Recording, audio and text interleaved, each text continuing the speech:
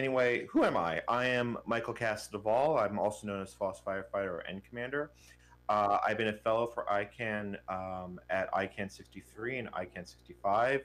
I'm a member of the new GTL subsequent policies procedure, and I have an interest in DNSSEC, internationalized domain names, email address, internet nationalization, and other security issues. I was an alumni of Canonical for 6 years and developing Ubuntu Linux, and I've done extensive work with WebPKI, that is SSL certificates and TLS, DNSSEC, and attacks on those protocols. I work as an independent freelancer and researcher, and my Twitter and GitHub are here, as well as my IRC information. So to begin this talk, let's talk about what DNS actually is. Now, I'm guessing a fair number of you are familiar with it, but if you're from a certain age, you may remember these, or at least in the United States. But in short, DNS is short for the domain name system. It's a core internet protocol that converts IP addresses to names and back, like google.com, twitter.com. Or without it, we'd be stuck remembering IP addresses instead of names. DNS is one of the oldest protocols still in use in the internet, and it does show. The modern incarnation that we use today was standardized in 1987, and it's hierarchical in nature, with all entries stemming from a single root zone, which is managed by ICANN. And it was one of the first mostly decentralized protocols on the internet. So DNS addresses are like phone numbers. If you take a typical phone number like 1-201-555-1212, DNS works pretty much the same way. In this case, one is the international dialing prefix. One is the country code, United States in this case. 201 is an area code. 555 is the exchange. 1212 is the subscriber name. DNS addresses work the same way. So here's an example DNS name, dnstalk.defcon201.org. Unlike phone numbers, they are processed right to left. So you start with the dot at the end, which represents the internet root zone, org, which is the top level domain, DEFCON 201, which is the second level domain, and DNS talk is the third level domain. So the system is hierarchical, and it all works through a system known as delegation, where one server points to another, and this is handled by a process known is handled by a server known as a recursive resolver, which we'll talk more about in a moment. So DNS generally consists of zone files, and they consist of various records. For example, here is an example.com on which has A, quad A, text, and MX records. And I'll explain what these are in a moment. So generally, when you're dealing with DNS, these are some of the most common ones. You will always have what's known as a statement of authority. It basically details what is known as authoritative data, or information that a given server is the authoritative source of information for, instead of it just being relayed by other servers. A and quad A represent IPv4 and IPv6 hosts. MX is mail exchange, which is used for SMTP for incoming mail. Text records are, as the name suggests, arbitrary text strings, but they are used for some things such as SPF policies. We also have CNAME, which are aliases. NS, which is the name server record. It points to the next server in delegation. PTR, or pointer, which is a reverse lookup. And CAA, which is Certificate Authority Authorization, and it's recently added record that says what CAs are allowed to sign for this domain. So now let's walk through a DNS lookup in practice, so we can see how the system of delegation works, and then we'll start going into the flaws and security issues with DNS. So as I mentioned before, we need to start at the root zone and work down. So let's start by the process of getting the A record for defcon201.org from Cloudflare's 1.1.1.1 resolver, and then see how it chains all the way down. So the first step, if you ask a recursive resolver, it will basically just tell you DEFCON 201 has this IP address, you're done. But what's happening behind the scenes is a little bit more complicated. So the recursive resolver, assuming it doesn't have any information cached, will go to the internet root zones, and these are hard-coded in DNS servers. If you look in Bind, there's a list of all the DNS root servers in it. And from there, it'll request the org top-level domain and get a list of all the delegations for it. Stepping down, it will get the org domain will say which servers are managing the DEFCON 201 domain. And then if I ask that server directly, I get what's known as an authoritative answer, which we saw before. And that's what the recursive resolver does behind the scenes. Normally, the client system or the end user never talks to the root servers or any of the intermediary servers in the chain. The problem is that as a protocol built in 1987, security was not exactly at the forefront when they designed DNS. The first and most obvious problem is that DNS traffic is simply not encrypted.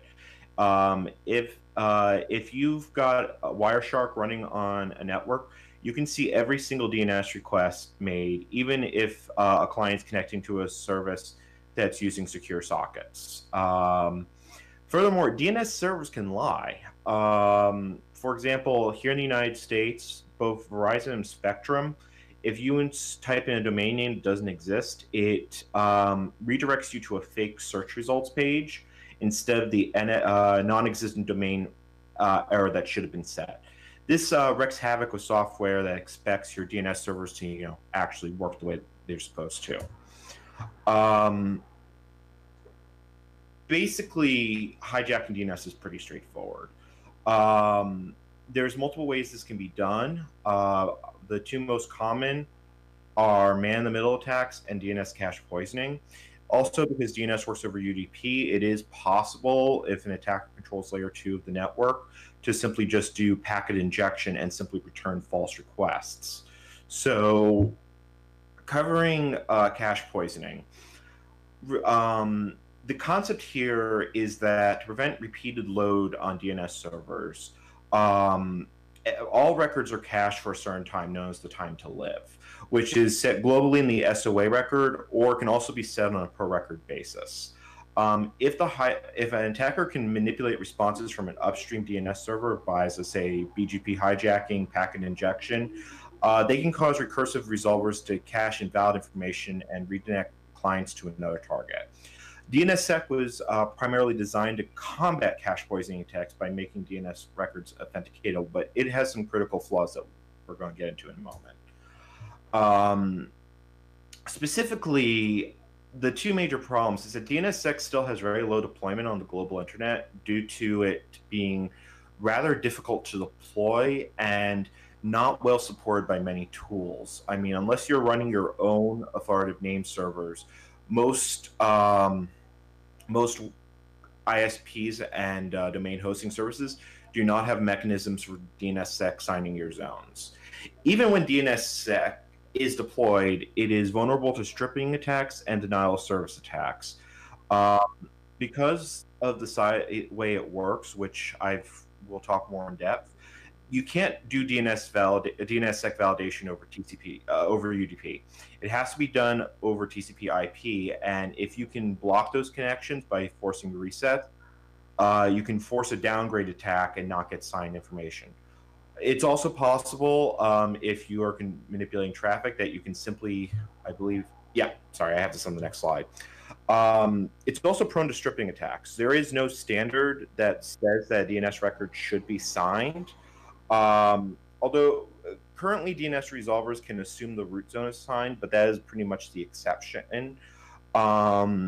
It's possible for an attacker to simply delete what are known as the DS and RSIG records in flight, and by doing so, it makes a signed zone appear unsigned, and thus vulnerable to manipulation.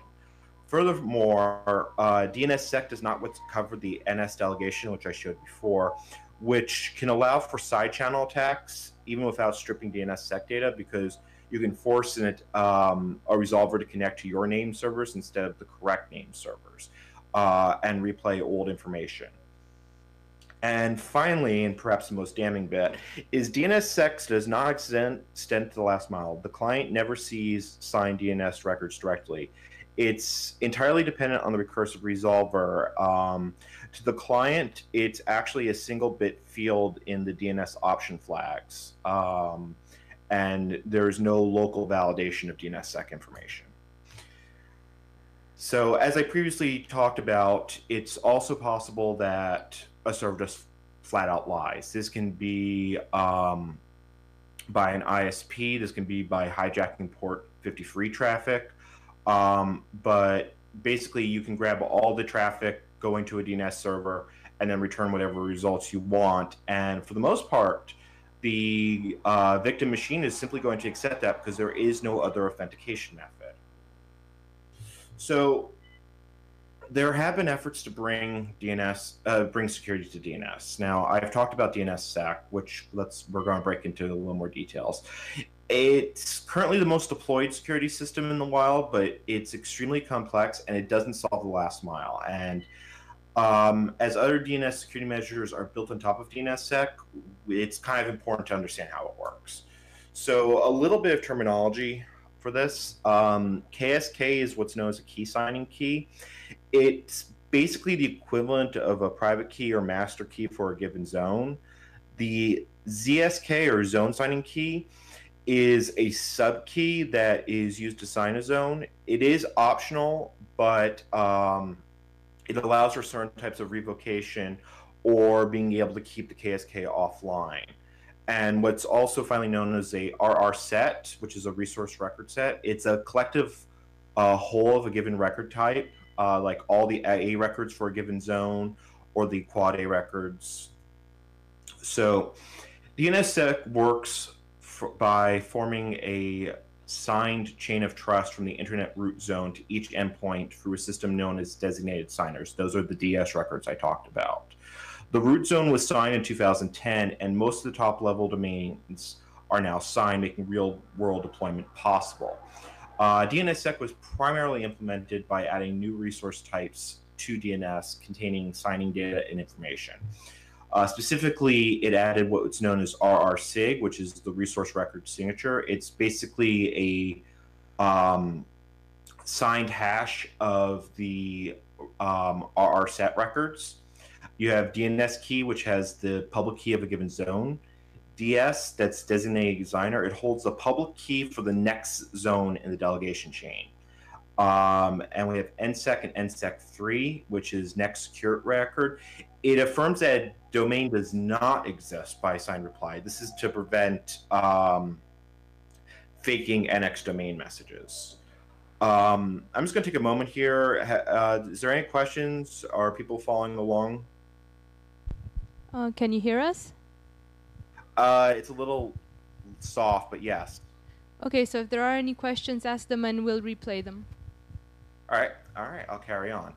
So trust in DNSSEC is established from a hard-coded KSK. For those who've been following the news, the root zone key was recently rolled over 2 or 3 months ago to a new key generated in 2017. That key is hard-coded into recursive resolvers, and there's been work at the IETF to have a more streamlined way of changing that key in the future. The root zone then publishes its own DNS key, which is has the public which is the public key, and the DS records for top-level domains, which are then signed by their own private keys. So basically, the top-level domain is signed by a hard-coded key. Then it has a list of the public keys going down to the next layer and so forth and so on. And then there's just one level of DS records going forth. So we're going to walk through a signed DNS zone, which will hopefully explain this, hopefully show this a bit clearer. This is for a website I own, soilentnews.org. So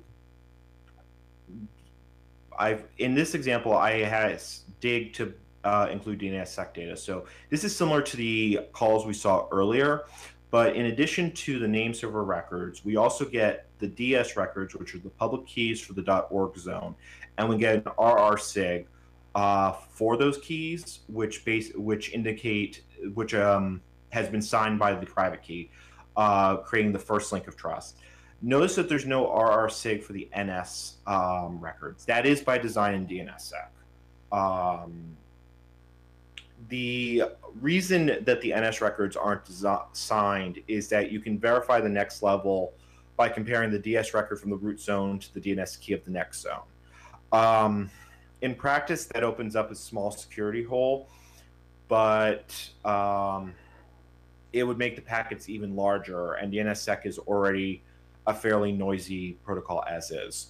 So let's keep going down the chain.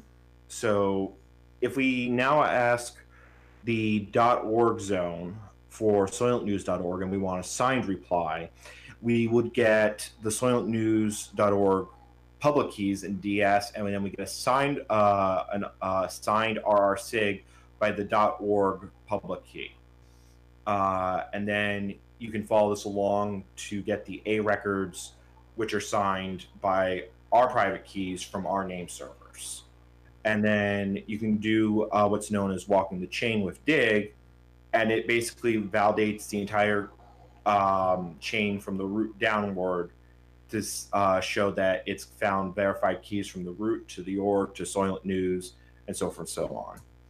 So DNSSEC does provide one very useful functionality. It does provide a way to get authoritative signed information for DNS. So if you know that you're not having your DNS records tampered with, you can be, and the zone you're accessing is signed, it does provide validation and security that those records are correct.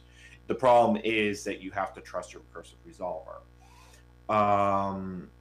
It's also impossible to send invalid RSIG records unless an attacker has the private keys. But as I mentioned before, it's a system with some pretty heavy flaws. Beyond what I've already mentioned, DNSSEC requires that all domains manually sign their zones. It's not something that can just be globally rolled out, to the internet with the flip of a switch. Each and every domain owner needs to sign their zones and then upload their keys to the top level domain registry. So it's got a non-trivial cost to deploy, and it's rather easy to get wrong and get unusual breakages because some clients validate DNSSEC data and others do not. Furthermore, DNSSEC does not fit in UDP packet. I did mention that earlier, but the TCP/IP connection teardown time is actually quite high and can add a latency of several seconds because it has to connect. It may have to connect to multiple servers in sequence to validate a set of keys, depending on how many level of delegations are there. Furthermore, the information is still sent in the clear. So even though now you've got authentication, you still don't have any privacy. So, swing and a miss. And it goes downhill from there. Because of the distributed nature of DNS, the design of DNSSEC actually does not have, has the recursive resolver do all the validation. The end client doesn't see any of this unless it specifically goes asking for it. So basically, unless you're running a local DNS resolver, you cannot be sure that DNSSEC information is there, being properly validated, or is being acted on whatsoever. You just have to cross your fingers and hope. So basically, in short, it gives us the ability to know that a record may be correct, but it doesn't actually give us any security beyond that. There has been some work to rectify this in two competing standards, or I shouldn't say competing, they do solve two use cases, but that is DNS over TLS and DNS over HTTPS. So let's talk about DNS over TLS first. So it's essentially, the concept here is to use the industry standard TLS protocol, which is also used by HTTPS and basically every other secure transaction on the internet, to wrap DNS traffic and then just send the packets to or from like that. As far as downsides go, there's quite a few. The biggest ones end users will run into is that many corporate firewalls will block non-HTTP or non-HTTPS traffic, and you still have the same behavior of trusting the upstream server to do DNSSEC validation. Now, in response to the first bullet point came this protocol, DNS over HTTPS. This exists today in Chrome and in Firefox. It basically encapsulates DNS requests inside HTTPS endpoints, and it would basically allow encryption of DNS traffic in a situation where only basic web access is available. Both these technologies are available today. Both Google and Cloudflare offer them, and it's available in several major DNS server packages. I cannot remember offhand if Bind has it, but I do know Power DNS does. But there are major problems with both these standards. And in some ways, you could even say that they may be fundamentally flawed. So the largest problem of DNS over TLS is it ties in the very complicated world of Web PKI, that is certificate authorities, and client certificates and so forth into DNS. While this does prevent passive wiretapping, that's a typo. The reality is that WebPKI prevents DOT from being effective as it is. The first major problem you have is that you can't get certificates for what's known as RFC 1918 space. That's the private IP space that most corporate and home networks use. That's 192.168, 10.0.0.0, and 172.168. So if you're on a private network, you cannot get a certificate for that address space, and you'll have to either use a self-signed certificate or have your own certificate authority. So we've already got a major issue with securing traffic on private networks with this standard. In general, it means that for most end users, you'll only be able to use DNS over TLS with public resolvers over the internet, such as Cloudflare's. And then it actually gets worse. The large problem with WebPKI is it depends on DNS to do what's known as revocation and status checks. Embedded inside every SSL certificate are what's known as ANA information, which basically says, this is where you go to check my revocation status. This is how you know if a certificate is valid and has not been compromised. But because this TLS was never designed to be used with DNS, those all take the form of host names. Well, now you have a bootstrapping problem. You can't check the revocation status of your certificate without having DNS, and you don't know if your DNS server has a valid certificate until you've done a DNS lookup. And added bonus, if your DNS server is compromised, they can black hole the resolver. Most TLS implementations will soft fail if it cannot get a revocation step. This is part of a larger issue of security in WebPKI, but DNS is also affected by this. Theoretically, it is possible to use OCSP stapling. This is a technique of embedding the revocation status into the TLS handshake. But as far as I could tell, it's not clear that any client server today implements this, although there's nothing disallowing it by spec. Finally, DOT doesn't actually solve the cache poisoning or the recursive resolver flat out lying. It is basically just DNS over TLS. So you have all the problems with DNS, you've just basically stopped passive wiretapping. And even then, there's a question mark there because there are enough edge cases that, if a client decides to accept a self-signed certificate, you might be able to completely sidestep that. So with that in mind, then we take a look at DNS over HTTPS, which inherits almost all the flaws of DOT and then adds more. I'm really not a big fan of this spec. The largest problem I have with it is DNS over HTTPS allows browser JavaScript code to make arbitrary DNS lookups. Now, in theory, this has been touted as a major advancement for browser-based JavaScript. They have much more power and flexibility. But I see it as a mechanism where now the browser has a way, server Java, JavaScript running on your browser now is a way that you can create a tracking cookie over DNS. That's really hard to detect because it won't show up as a separate connection. Instead, it's a DNS request sent in wire. And these sort of types of DNS tracking has been done before, but now you've got a way that it's not going to show up as a separate connection when you look in Wireshark or an IDS. So short of basically adding minimalist opportunistic encryption, these standards don't actually add any realistic security to DNS data. You know, furthermore, given the fact that there's no standard saying that information should be, DNSSEC information should be available, it just gets pretty depressing overall. If there was a mechanism similar to HSTS, and for those unaware, HSTS is basically a mechanism for websites to say, you are to connect to me over secure socket only. It would help solve this issue, but it would have an inherent risk of trust on first use. Then again, that's still considerably better than the world we live in right now. The other issue that we've run into is that there have been efforts to create what's known as stapled DNSSEC. The concept here is that a server can collect its own DNSSEC chain and send it to the client for validation.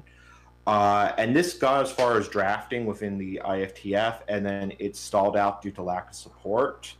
I am hoping to see it come back at some point because it would open a world where we can realistically get DNSSEC client data to the client where it would be actually useful without a massive performance penalty. So, and basically, you still have all this problem with server-side validation of DNSSEC records. It basically doesn't solve any real-world problems.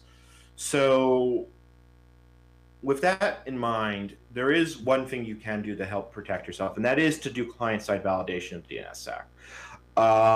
There are packages and libraries available that will do this, such as DNSSEC Trigger.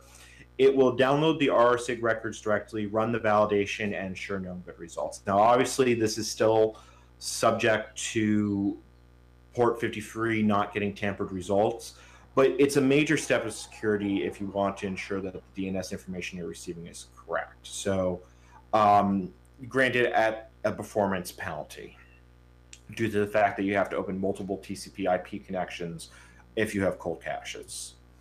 So with that in mind, despite being a core internet protocol, DNS cannot be trusted to provide accurate information due to man-in-the-middle attacks done by both ISPs and other attackers, and as well as the form of DNS cache poisoning and other types of traffic manipulation. You can use DOH and DOT to provide encryption and prevent eavesdropping, but they don't prevent man-in-the-middle attacks. And for private LANs, it's either impossible to deploy or requires you to set up an incredibly large amount of infrastructure. So if you need secure DNS, the only option you have is to hope the servers you connect to provide DNSSEC information and that you're not having resolvers that strip it from you.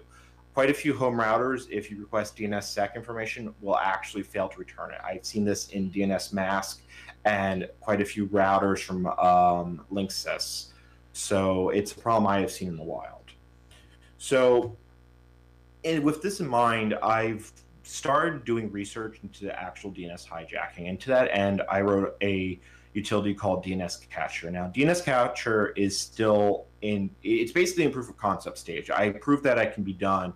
I still have to flesh it out to be more useful. But DNS Catcher, it's written in Ada, and it currently runs as a DNS server, and it then does A/B testing of the data provided to it. So given a DNS result, it will check with a recursive resolver, and then it'll check against what it calls the trusted resolver, which in my case is generally Cloudflare, and sees if those two answers match. For example, if I try it on my home ISP, I get mismatches because my ISP hijacks domain not found errors.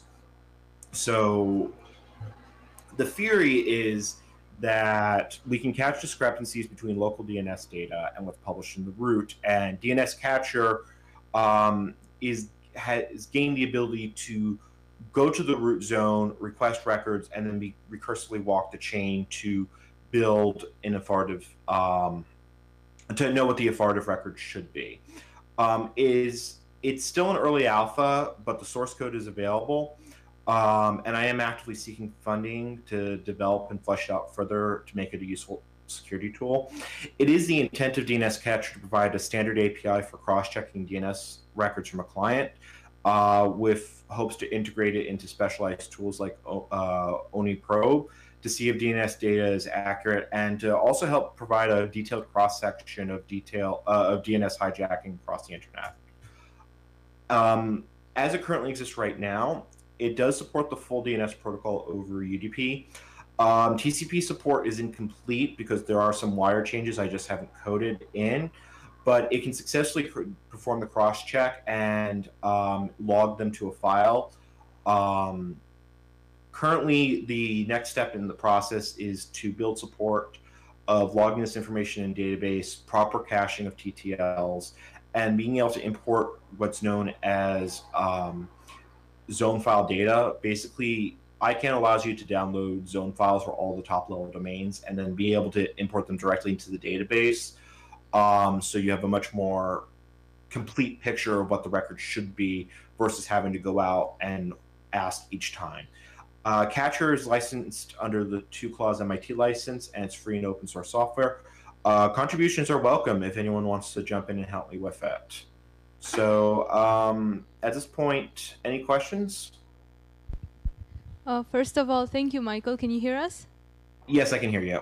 All right. So are there any questions? I'll pass the mic to anyone who has any. If there are no questions right now, I have a quick question. For the people who might have heard this in-depth walkthrough of DNS here for the first time, could you briefly describe some real-world attack scenarios, perhaps some that are mitigated by DNS over HTTPS or DNS over TLS, and some that are not? As far as real-world scenarios, there have been cases where Amazon S3 has been targeted to by DNS hijacking. What the attacker generally does is they put in a proxy server between them and Amazon, and then use HTTPS to, they basically just tunnel through. They may not be able to see the traffic in flight, but they can still get a log of everyone who's connecting to it and going through. This has also been used for DNS attacks have also been used by the Great Firewall of China to block websites, as well as being used in the United Kingdom for court-ordered website blocking. DNS over TLS and DNS over HTTPS can help get around those type of blocks, assuming the connection in and of itself isn't blocked by a firewall. In that case, DNS over HTTPS has a better chance of succeeding, since it looks like a normal HTTPS session, but it's still blockable because if you know where those servers are out in the wild. Does that help? Yep, I'll have a question as well. So you mentioned that there's no HSTS for DNS. How about the DNS over HTTPS? Doesn't that one have it? No, it doesn't. DNS over HTTPS is only on port 443. It never downgrades to port 80, but it doesn't say that the DNS zones are signed with DNSSEC data. There's no bit or field or record that says these zones are signed for X period of time. So DNS over HTTPS and DNS over TLS provide no changes to the protocol from stock DNS and provide no additional security from that perspective. Okay, I see.